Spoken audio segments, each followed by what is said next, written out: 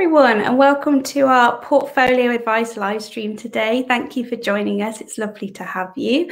Over the next hour, we will be offering guidance to help you create your portfolios as part of the digital submission process this year. So we have academics covering a range of subject areas today that will kind of go through some of the advice for your specific course areas. So please do leave us questions as you watch so that we can answer your questions towards the end of the live stream.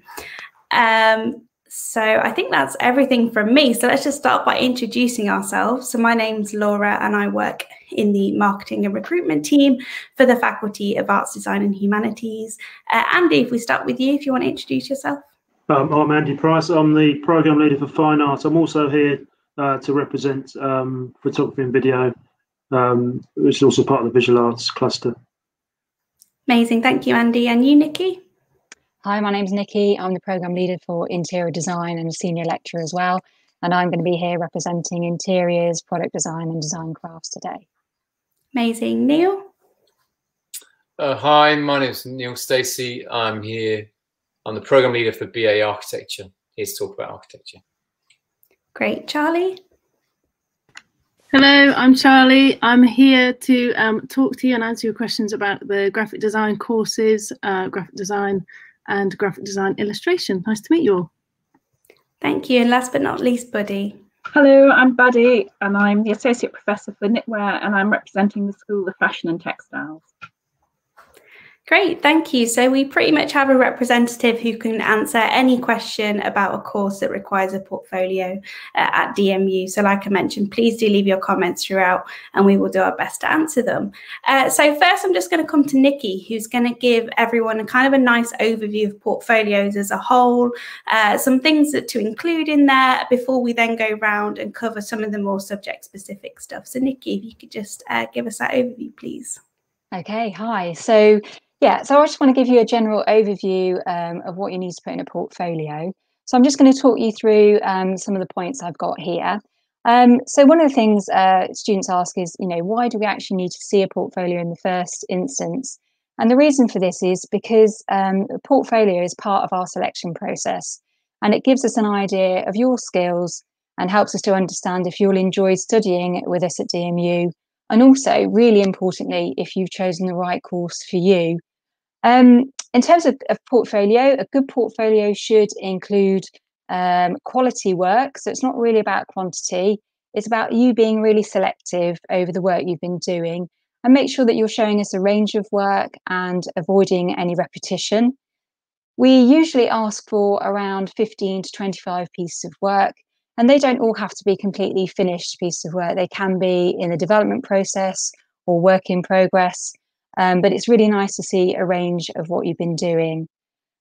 Ensure that your work is laid out in an order that's easy to follow. It needs to be logical and easy for the member of staff to view. We usually receive a variety of portfolios, and it doesn't matter if you're not necessarily studying a whole range of creative studies.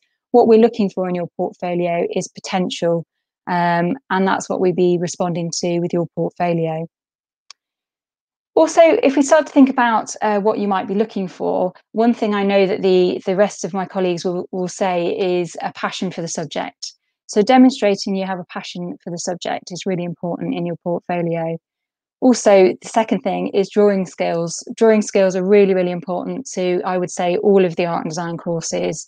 And that can be in the broadest sense. And when I talk to you about interior design, I'll talk to you about what I mean by drawing skills for my particular programme. We're also interested in you explaining about skills that you have that are relevant to the course.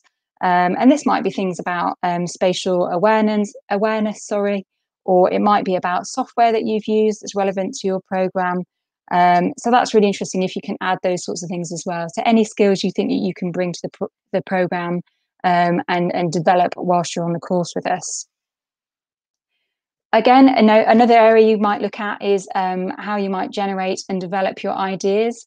So again, we would be looking at students responding to a written brief and how they actually develop an idea. And so you might put some development work in, you might be showing us a finished result based on a brief that you've responded to.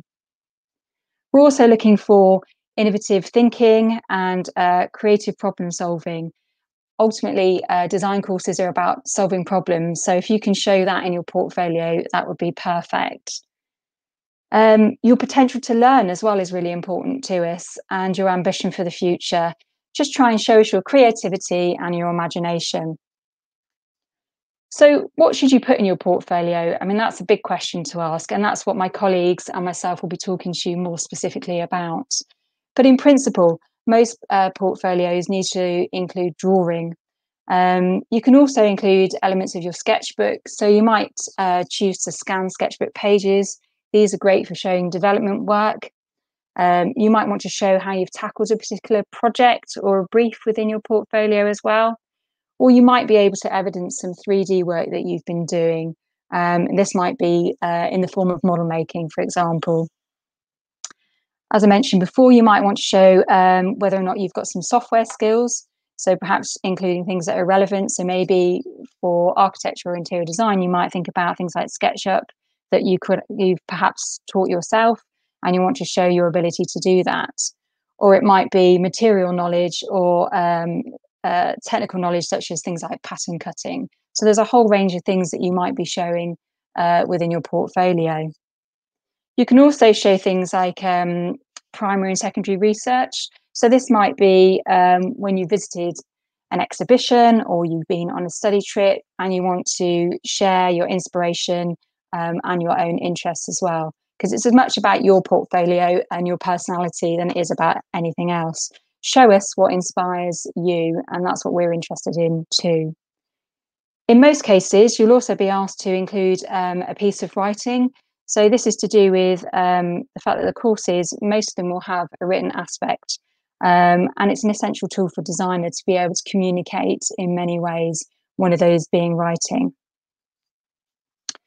In terms of thinking about how you might present the work, you will be looking to photograph and digitize some of this for us.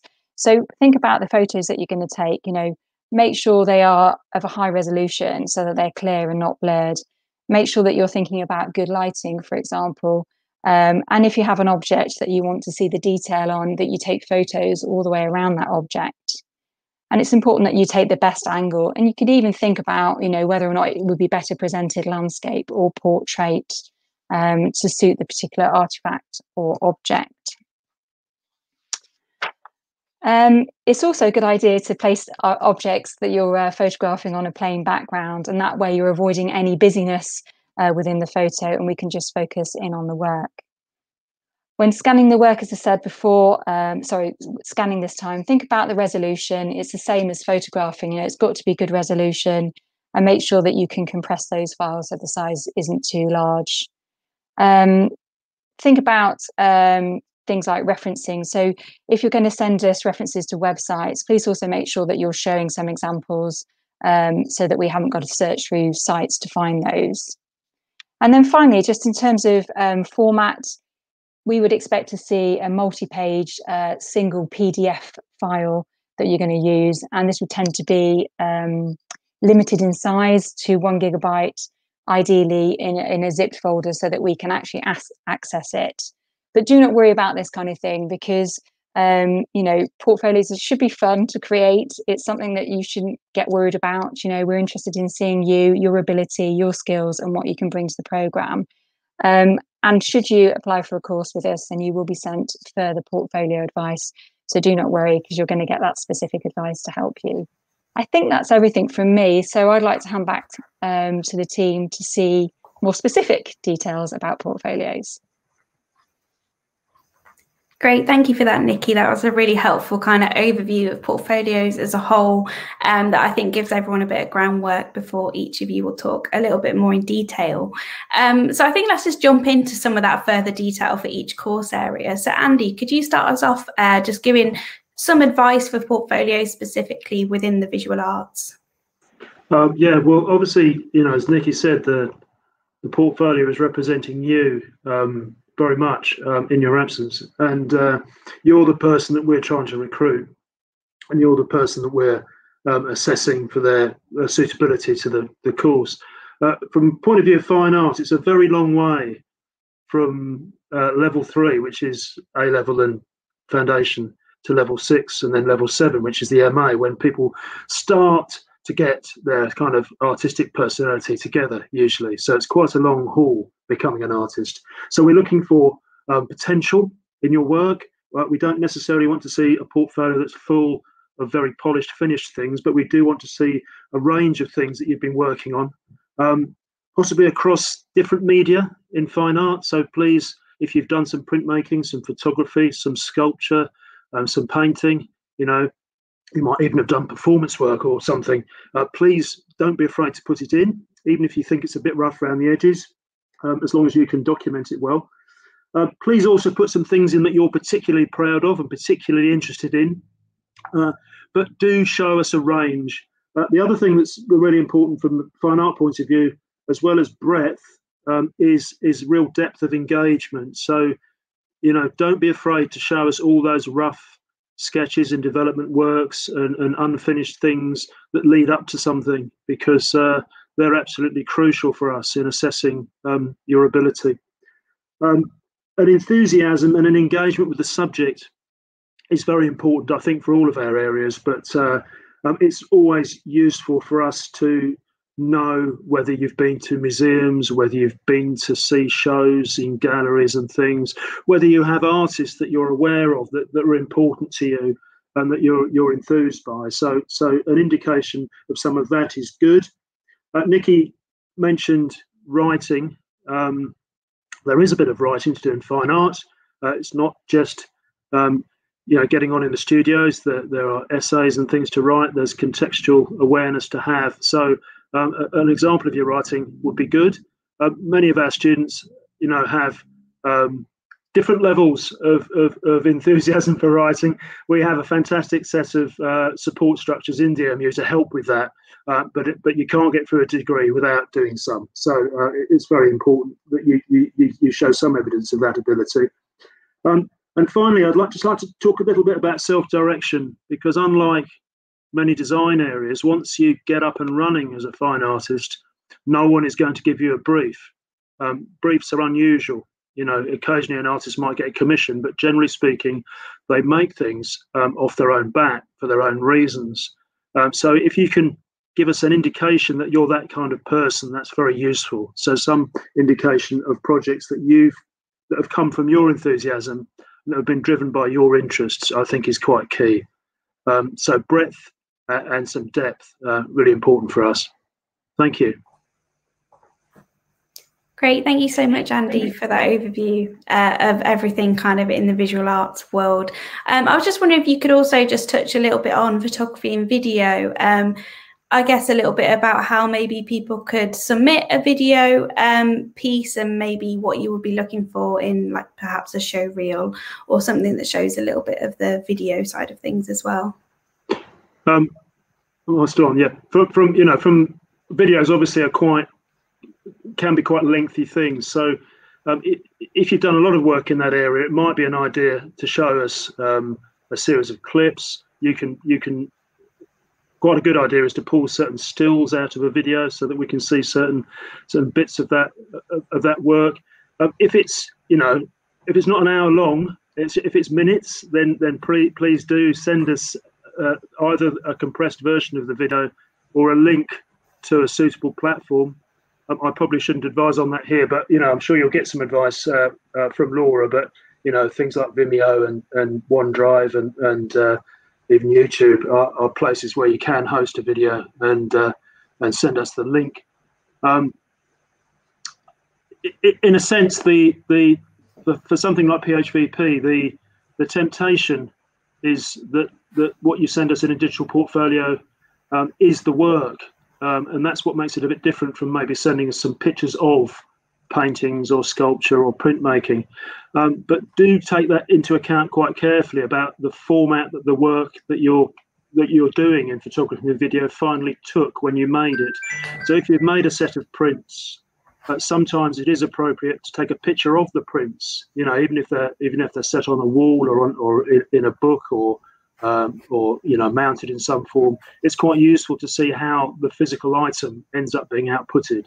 So don't just send us you know, your JPEGs converted into a PDF.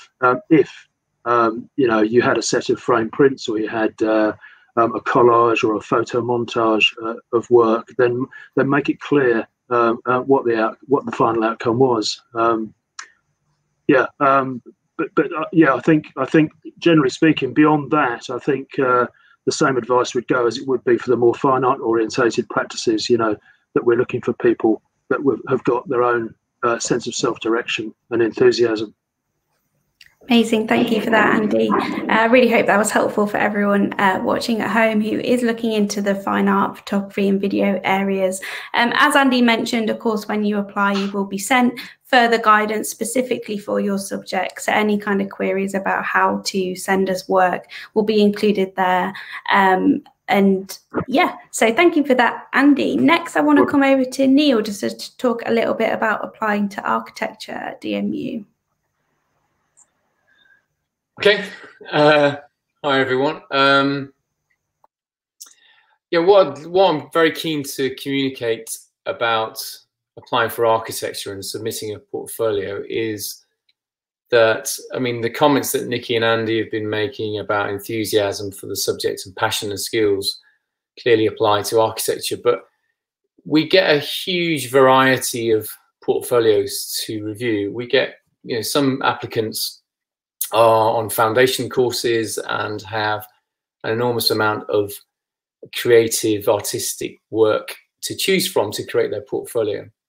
But some of our applicants are doing A-levels and quite academic pursuits, or very academic pursuits, doing maths and physics and etc., and aren't really fully engaged in a creative subject.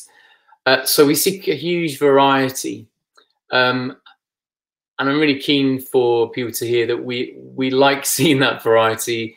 We're used to assessing very, very different portfolio submissions from students, from applicants. So whatever it is you're doing, just focus on that and celebrate what you are doing and what your interest is in the subject. So don't worry about not having something.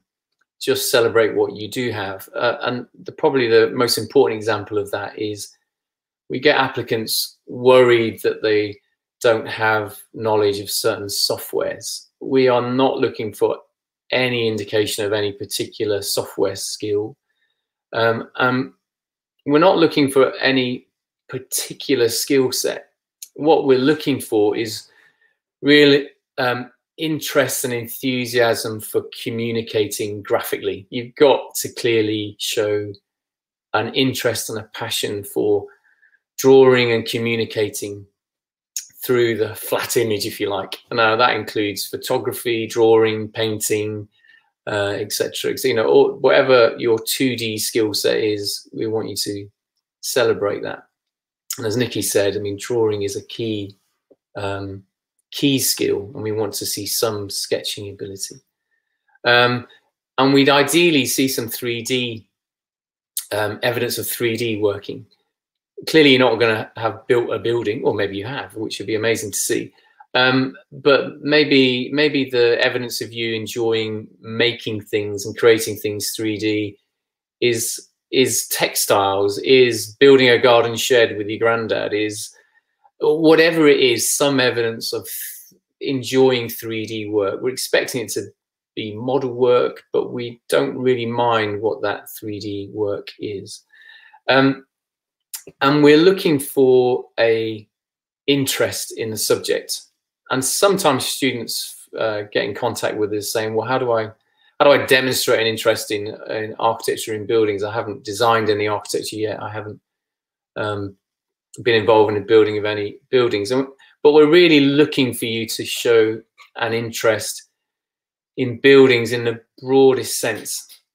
You know, we're born in buildings, we're educated in buildings, we fall in love and live our lives in buildings. We do everything in buildings, and one way or another, you are an expert in buildings. And how do you capture that? And if you're not going to, if you don't have lots of artistic work to do with buildings, that's fine. You might be showing us some amazing figurative work from a fine art perspective, which would be fabulous to see.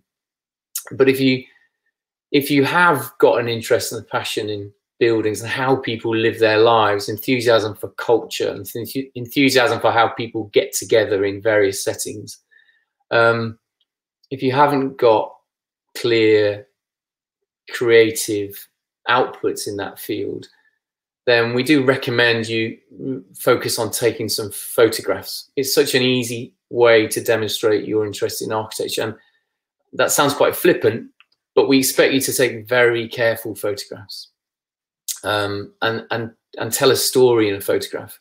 So, you know, taking a snap of a building at the end of your street is kind of not enough, really. Just think about, you know, why you're taking a photograph of the building, why that building is important to you, what the people are doing in and around that building, and maybe focusing on the people, what the people are doing, and try and tell a story in that sense.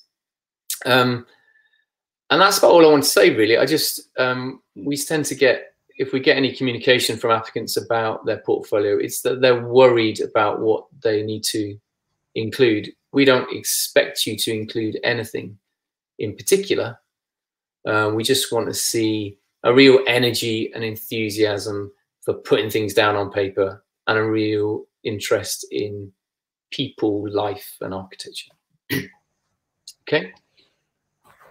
Great, thank you for that, Neil. I think that was really helpful advice, because, yeah, perhaps in architecture it's a little bit trickier to show work you've done so far that directly relates, you know, perhaps in comparison to fine art where people have done a painting.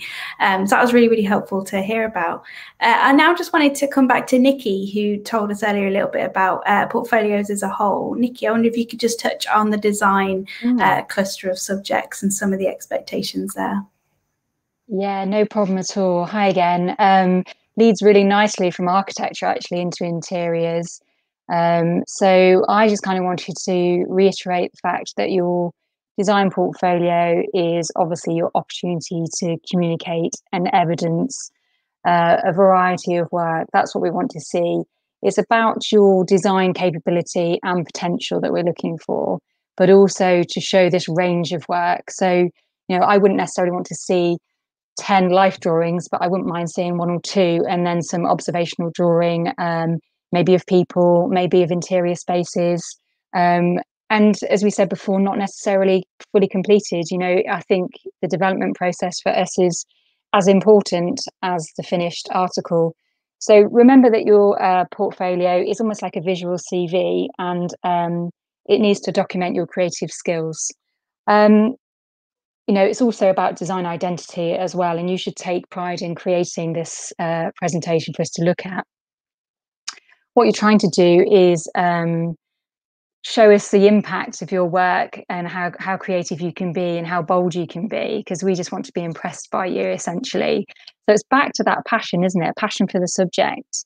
So, you know, so it's like architecture in some ways. You need to be demonstrating your passion, but you can do this through drawing. You can do this through demonstrating how you respond to design briefs, so you're problem solving again. Maybe some concept origination as well. But again, I'm going to come back to design development. We love sketchbooks. We love seeing the original inspiration, how you've developed that idea through the iterative process and actually come up with a final solution. So if you can demonstrate that, that would be marvelous. But also some 3D work. So similarly to other subjects now, 3D work's important to us. A little bit of understanding maybe about spatial design, some model making would be great, even if that's just sketch modeling. And again, we're not expecting you to understand how to design interiors. Otherwise, why would you be doing the course? You should just be showing a passion. Similarly, again, to architecture, you could document an experience of an interior space through photographs. You could analyse what that space is like, or why you like it, why it interests you, what's different about it, those sorts of things. Because I'm covering the cluster for design products as well, it would be very similar. They'd be expecting to see drawings and development work, some modelling as well, and maybe a little bit of evidence around sort of understanding the function of a particular product, and more about sort of technical definition. So, you know, telling us a little bit more about your understanding about the user comes into product design.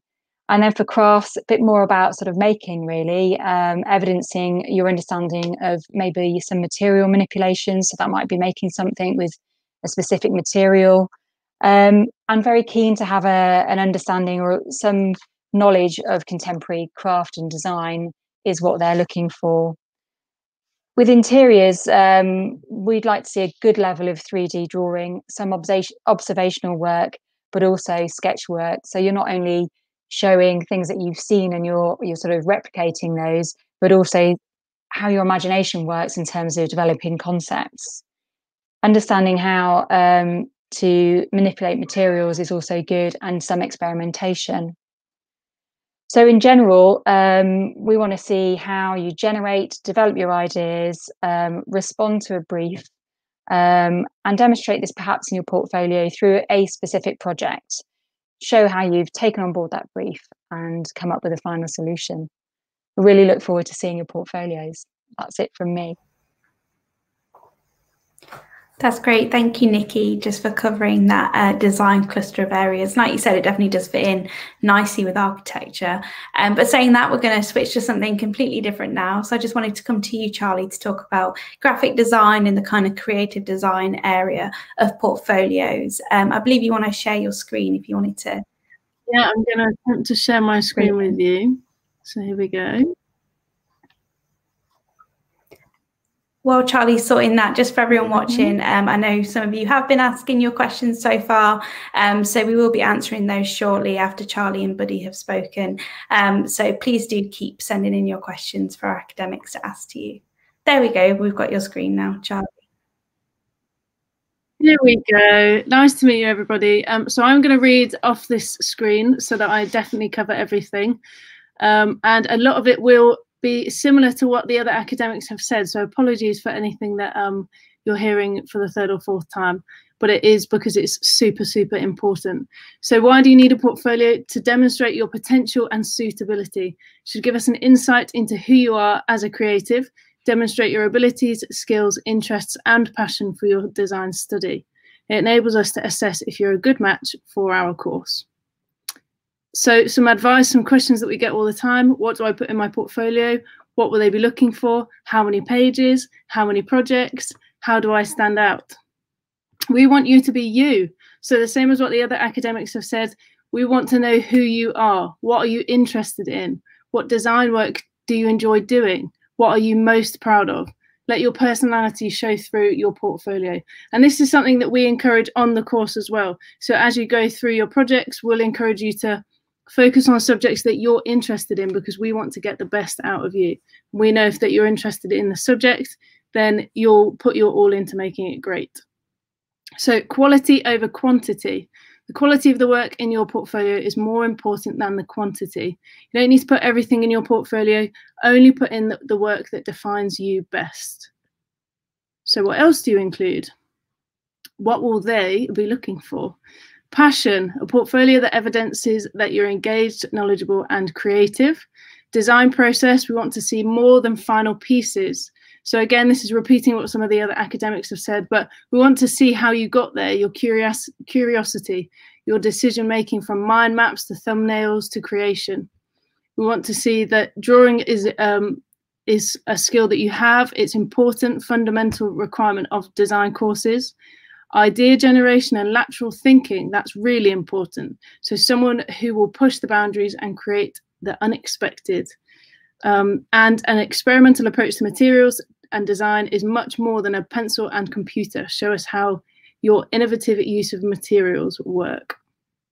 Again, passion. I don't think any of us can say that word too many times during this presentation. We want you to show us who you are. Let your personality come through.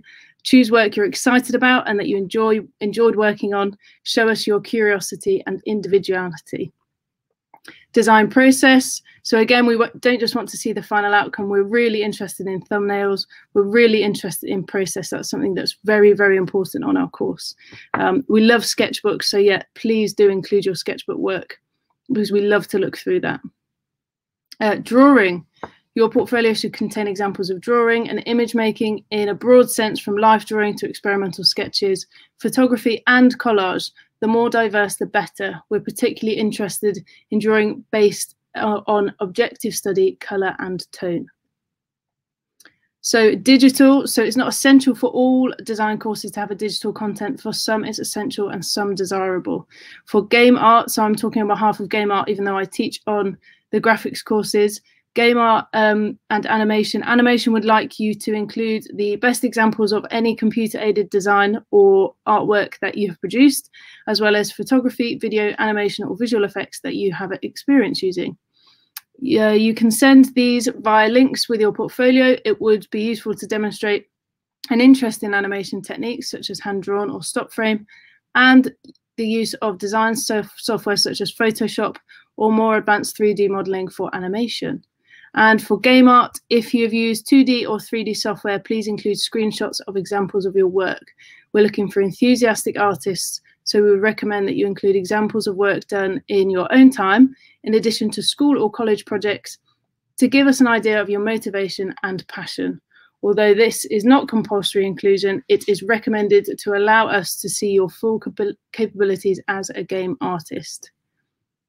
So for graphic design, typography and layout, we love typography. So important. For students interested in graphic design, your portfolio should contain examples of this typography, lettering and editorial layout design, from typesetting and magazine spreads to experimental typeface design, digital and sketches. The more diverse, the better. We are particularly interested in how you marry type and image and the relationships they form. Things that you've done outside of your study, so personal work, more experimental work, photography. We want to see everything and anything that you're excited about. And again, I think some of the other academics have covered this. So you can have photographs of physical work that you've created, digital, and you can put some links into online presence. We're okay with that, but I think there's going to be more on that later. Make sure it's in a good order. So make sure that all of your work is in a good order. Again, it's quality over quantity, and yeah, make sure that you're showing us your best work.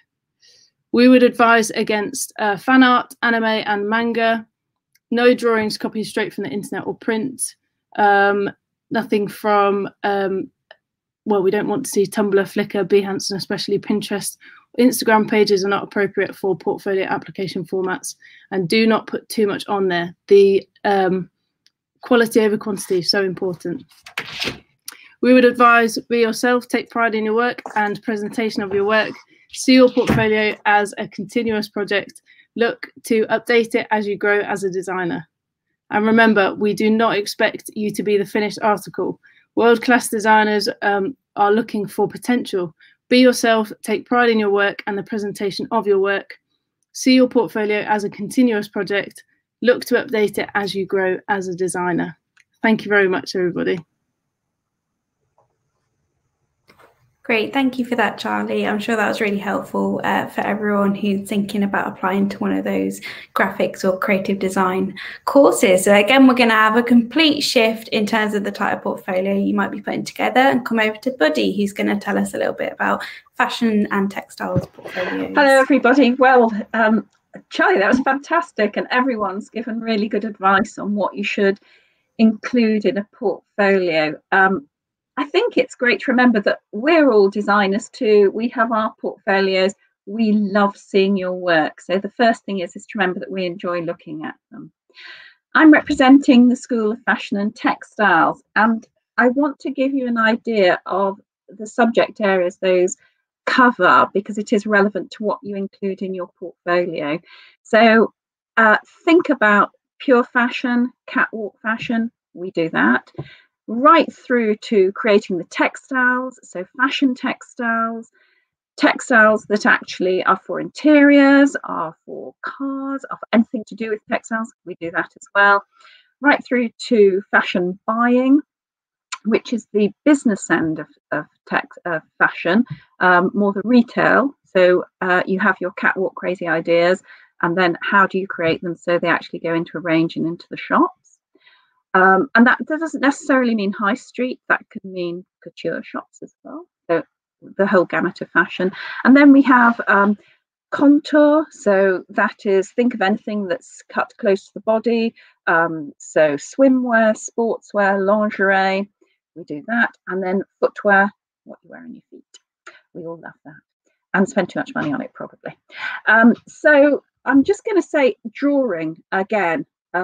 When I spoke to all the tutors on the courses, the things that they all wanted was drawing, but I'm not particularly good at drawing. When you think of drawing, you think of a still life or life drawing, but we're really talking about drawing that communicates an idea.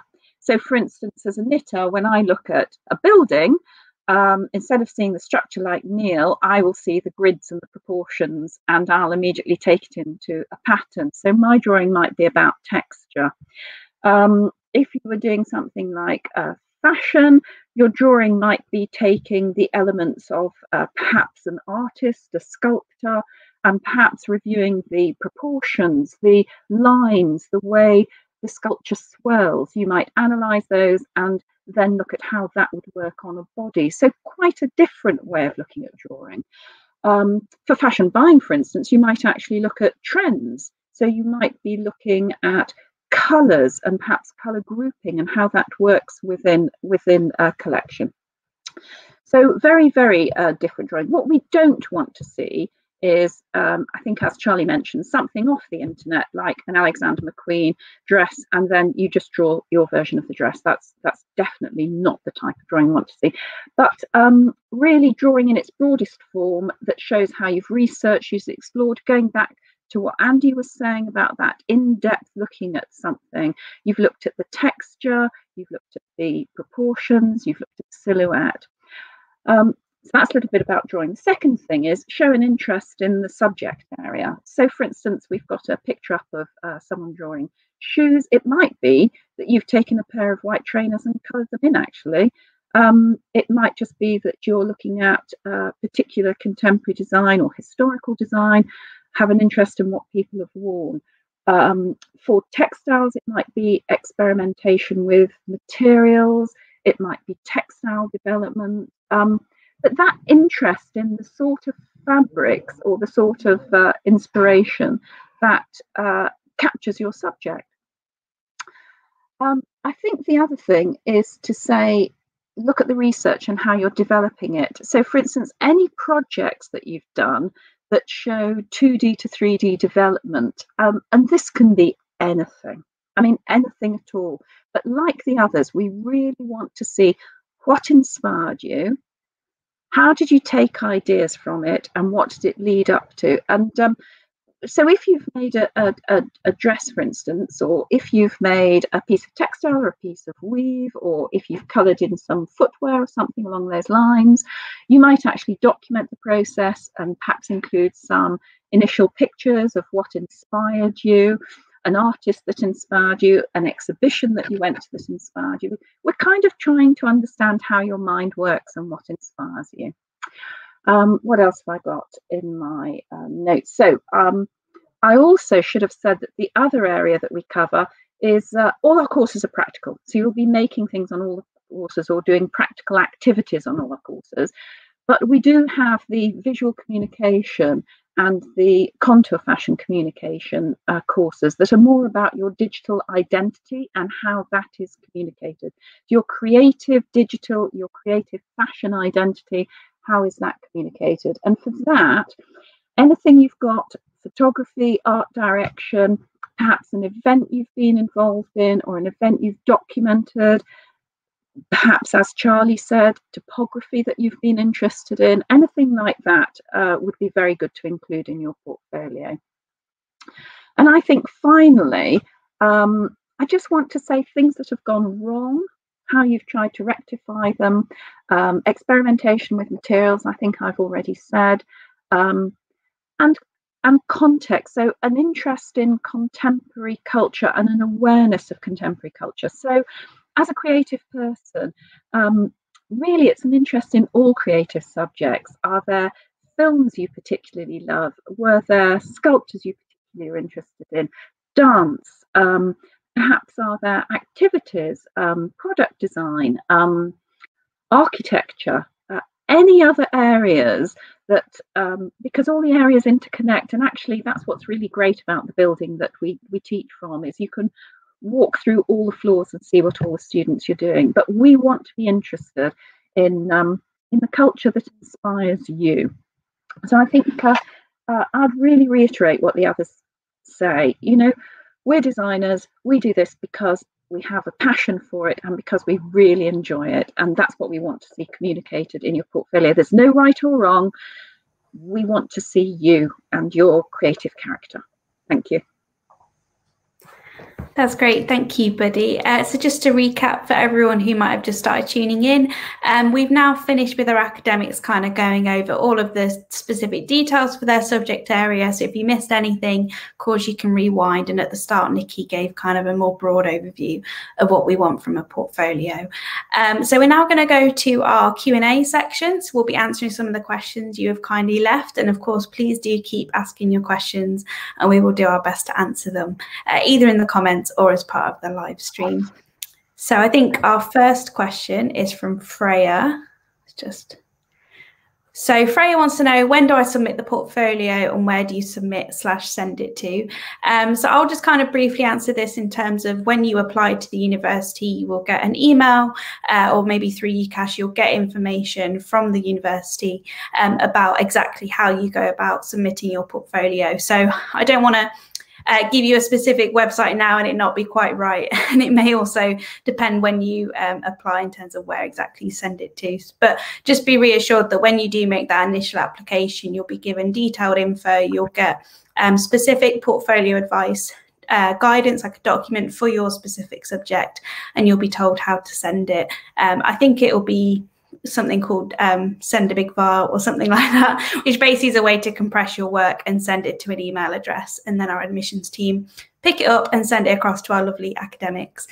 Does anyone want to chip in though in terms about the when side of this question and when you might want to send in your portfolio, or maybe more specifically at this stage when someone should start working on it? Has anyone got something to add on that?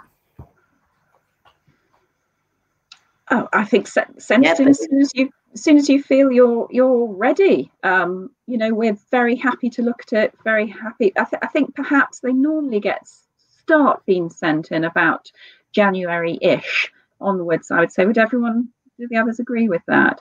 And that gives you a chance to have a good range. I think if it's sent in sort of before then really you haven't had a chance to develop your work.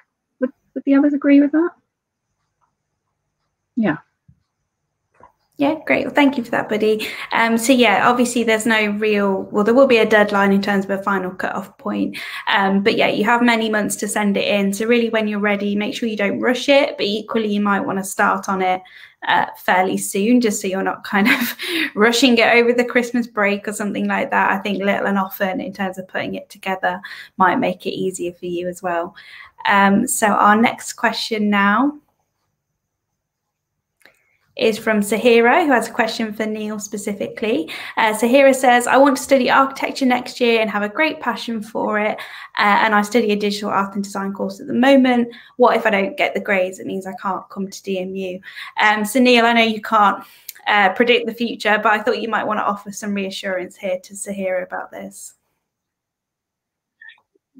Yeah, I mean, yeah, be optimistic. You know, if you work steadily and work hard, you know, be confident you're going to get the grades.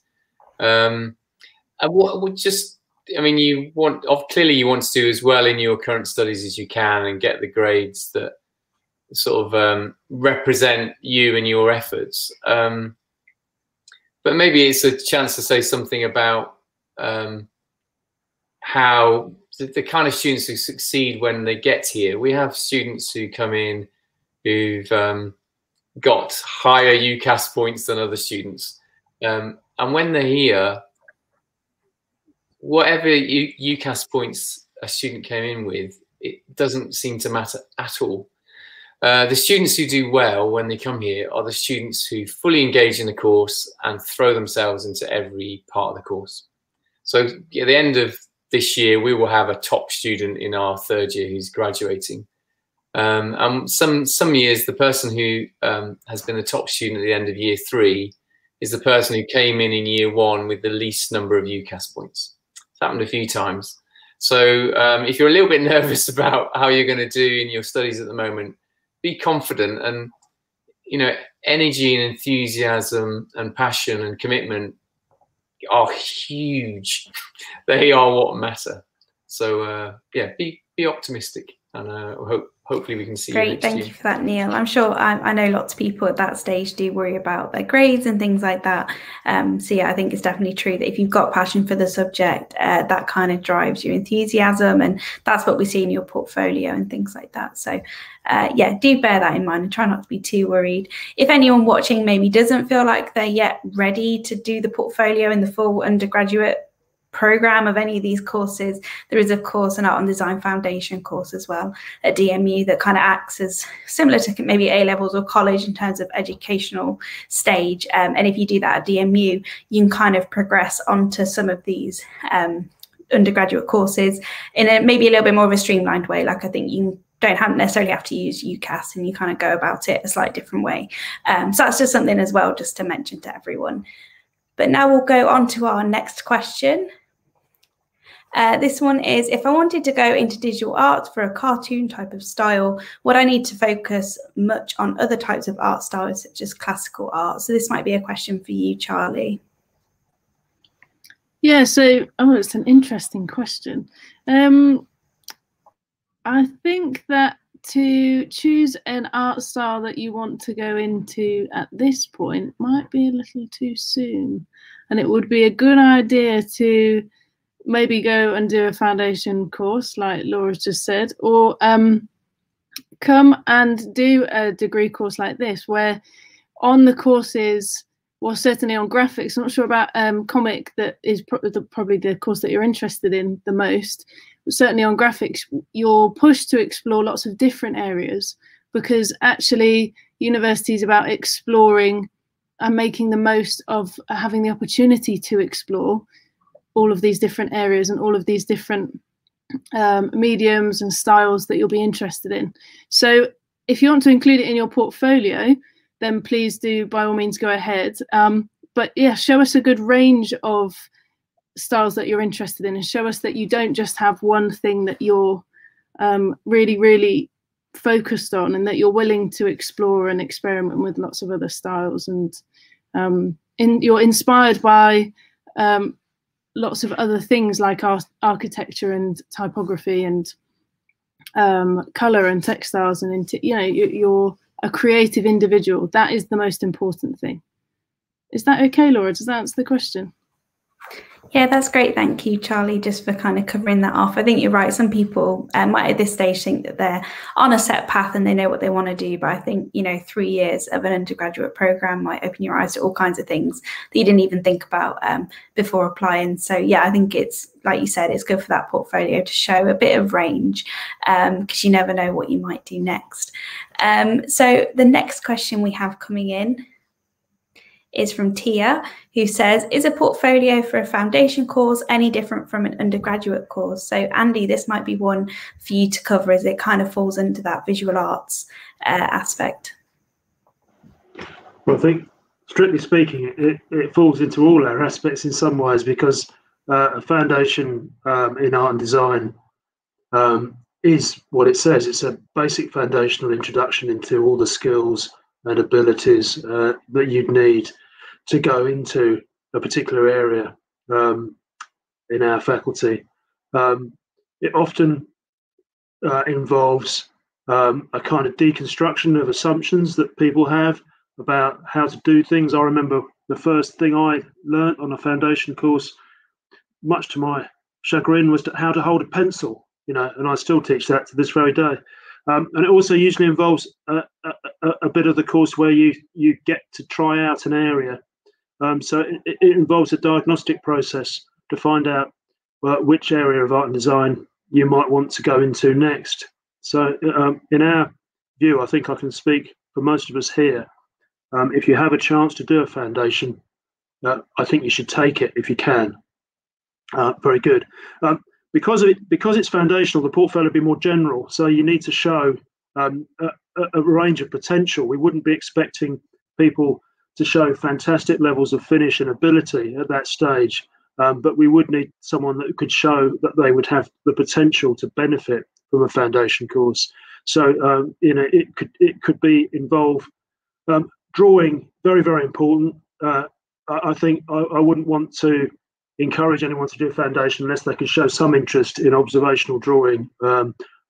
Doesn't have to be life drawing. Some students do get a chance to do that at schools, but certainly you need to have an interest in the world, an interest in seeing things and looking at things, and paying attention to things is key. And you can do that through a whole range of different formats, but drawing is central. It might involve photography, it might involve making notes or analysing particular colour patterns, designs, showing a kind of what your interests are. So it's very like a kind of process we would have for degree level subjects, but at a more general level. I don't know, maybe someone else on the team could add a bit to that, possibly, because I know it's important. Yeah, does anyone else want to chip in on a foundation type portfolio? Because obviously a lot of people do a foundation and go into any number of your areas. Does anyone else have something to add on this? Yeah, Charlie? I'm not really about the portfolio, but about the importance of Art Foundation. And if you're not sure which degree subject you want to go into, foundation is an absolutely fantastic opportunity for you to discover, or maybe just streamline that decision a little quicker. It's also an opportunity to explore and experiment with so many different materials, and the course that we have here is absolutely fantastic, absolutely fantastic. So it's just to encourage you to investigate that if you're unsure. That's it. Thank you. Great, thank you for that, Charlie. Yeah, I know a lot of people initially apply to an undergraduate course and they hear about the foundation and they decide they want to do that first to kind of help them decide what their next steps are. So yeah, I definitely agree to everyone watching. You might already be doing something similar in art design sort of foundation course already, but if not, that is definitely something to consider. Right, on to our next question. This is from Stella, so another one for Neil. How would you suggest going about photography for an architecture portfolio, given that I can't travel to architecture that would be interesting to photograph?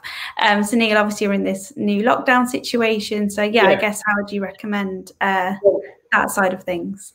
I'll assume from your question that when you say I can't travel, you're talking about traveling, far, traveling to another city or another town to look at significant architecture. But I'm assuming that's what you mean. I mean, don't assume that we want you to photograph significant, famous buildings. It could be your supermarket, then it could be your school, it could be the houses that you live amongst. And we're more interested in how you photograph. How you show us how you think about architecture in the photographs. One thing about architecture is you experience it when you move. You move through architecture. You don't stand and look at it forever. You move. You approach a building. You enter a building. You move through a building. And even doing a series of photographs about how you've approached and moved through and enjoyed a building would be interesting, regardless of the quality of the building. You're not being judged on the quality of the building. You're being judged on how, as Andy was saying, how carefully you look and observe and capture that in a photograph. We as I said at the beginning, we have a really wide variety of portfolios. And previously, when we actually saw portfolios face to face, I once had somebody turn up who had a portfolio for architecture which was just photographs. They had nothing else, and the student apologized before opening up their portfolio, and I was a little bit concerned because I'm thinking I need to see some drawing. But this young man's photographs were so fabulous and so they demonstrated such a careful thinking about buildings. And I gave him a pencil and said, draw something on the paper here in the interview, and he drew something quite decent actually. But you know, the photographs can tell a story very, very well. So be careful and considerate about what photographs you take, but don't worry about what you're photographing. Could be about the ugliness of something locally. I don't know. Hope that helps. That's great. Thank you, Neil. Yeah, Buddy, did you want to add something to this? I think Neil's making a really good point. Talking about lockdown has really made us consider our surroundings. And for instance, one of the things that I've been talking to my students about was I'll ask them about what fibre they're going to use. And they'll say, oh, I know nothing about fibres, or I know nothing about materials. But actually, we are all surrounded by the subjects we're studying and teaching. And in fact, I was thinking even a little project to do the textures and the fabrics and the fibres as you walk, maybe from where you sleep through to where you eat, looking at everything that carries on. And it might even be the iron mesh of a sieve right through to your carpets and your curtains and the clothes you're wearing, and maybe the fabrics that some of the furniture is made out of. So I think the students have been really, really imaginative in lockdown, and actually it's really made them think about their environment and some of the detail, and why is that fibre suitable for a carpet, and why is that fibre suitable for curtains or for clothes, or is it itchy, is it smooth, is it natural, is it synthetic? So I think Neil's advice is really good. Don't think you need big fancy surroundings. You definitely do not. I'd love to see some really small observations, but observations in depth, which is really what Andy was talking about right at the beginning. That's great. Thank you, Buddy, just for adding to that. We're approaching the last few minutes of the live stream now, but we will do our best to answer all of your questions. I know some of our panel do have to leave at 6, so you might see some of us disappearing, but we will stick around to answer any questions that you have left. And on that, I've just seen that Fergus mentioned he submitted a question when he booked onto the live stream. Apologies, I don't think I have that near me, that question that you did submit. So if you just want to retype that, then we can answer that for you, if you just want to let us know what your question was. But before getting on to that, we do have another question from, I think it's Leo. So Leo has asked, for art and design courses that require an interview like game art, how will applicants showcase their physical portfolio given the interviews will be online? Do these pieces have to be photographed? So Charlie, I don't know if you can kind of touch on this. I know it's sort of your area, but you might not be able to give all the specifics.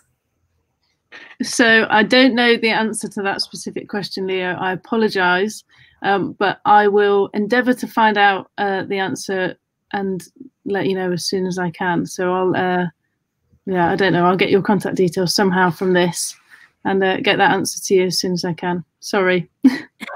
No worries, Charlie. I didn't realise you might not be able to answer that one. But yes, in terms of your question there, Leo, also feel free to email inquiry@dmu.ac.uk, or just generally Google DMU contact. Oh, there we go. We've got it on screen. So there's CEM, CEM, at dmu.ac.uk. That's an email address you can contact where your question will be picked up and we'll get an answer for you. So apologies for not being able to answer that just now. Sorry, Buddy, did you have your hand up to add something? I was only going to say, I think one of the real advantages of lockdown has been we've seen students become far more adept at creating digital portfolios, which, in this age when we're going to be working, and particularly our students work abroad and are going to have to communicate globally. I mean, this is British designers are renowned, or British trained designers are renowned for their international presence. That's something that you could certainly think about before Christmas, is how would you create your portfolio so that it can be both physical and digital, because you may well have to send it across the world if there's exciting interviews and job opportunities abroad. So I think I would see that as a real opportunity. It's not a disadvantage at all. And actually, we've all been marking online. We've been doing online tutorials. It's actually created some really interesting opportunities, and we're getting very positive feedback from the students. So yes, an advantage, I would say. Great, thank you, Buddy, just for adding to that. So we will be wrapping up soon, but I've just seen a question come in that I'd like us to answer. So it might be another one for you, Charlie, about anything unique for a comic and concept art portfolio compared to some of the others. So you might have touched on this earlier, but is there anything else you can kind of add to this? So the comic and concept art portfolio, so that's a relatively new course. So again, I would just make sure that you have your personality. So it's not unique to that course in particular, but make sure that you have your personality, like you've changed your avatar on your on here now. So show us more of that. We want to see who you are. Show us your digital skills and your traditional drawing skills. And I think it's clear that you're passionate about your subject from your avatar. So carry on that way, and yeah, you'll be okay. Great, thank you for that, Charlie. So we are approaching the end of the live stream, but again, there's just been a couple more questions. I think Fergus has now sent in his question that he originally asked on the booking form. So Fergus has asked, in my course, I've been focusing heavily on 3D modeling, and sculpting side of game development. I do have a small amount of traditional artwork, but nowhere near as much. Is that an issue? So again, maybe Charlie, this is a question for you. So again, this isn't a course that I teach on. However, I would see that that probably isn't an issue. And I think it would be better to investigate this question again further with somebody who's from the course. But I would say that just to reiterate, anything that you're extremely passionate about needs to go into your portfolio. So if you have a lot of 3D modeling because that's what you're interested in, then that's perfect. Put that in. Make sure that definitely goes in. And if there's a lot of it because that's what you enjoy doing, then that's excellent, because that's going to show the tutors exactly what you're interested in and what you have great skill at. So I wouldn't worry too much about the traditional artwork, but there will just be aware that there will be traditional drawing as part of the course. And we do have a drawing centre and a drawing school as part of the library, that it's likely that you will interact with the fantastic tutors that are there that teach and encourage you to draw traditionally. It's fantastic. It's really, really good. But yeah, if you're proud of something, put it in your portfolio. If there's loads of it, that means you're excited about it, and that's great. So yeah, don't worry too much. I'm sure it's amazing. That's great. Thank you, Charlie. And I think, again, it's in the on the screen now, that if you do have any specific questions about some of the courses aside from graphic design, which Charlie teaches, then you can email Kem, that's CEM, at dmu.ac.uk, and we'll put you in touch with anything relevant. But I think that's now the end of our live stream for today. So thank you all so much for watching. I really hope you enjoyed it and you found this helpful. As we've mentioned, there's lots of different ways to get in touch. If you do have any questions, we will either pass them on to our academics, or the people who receive your emails will do their best to answer you as well. Of course, we also have digital open days coming up in November and December that you can book onto on the website. So if you want more course info, more chances to ask questions about your courses to academics and students, and do book onto an open day and you'll find out some information there.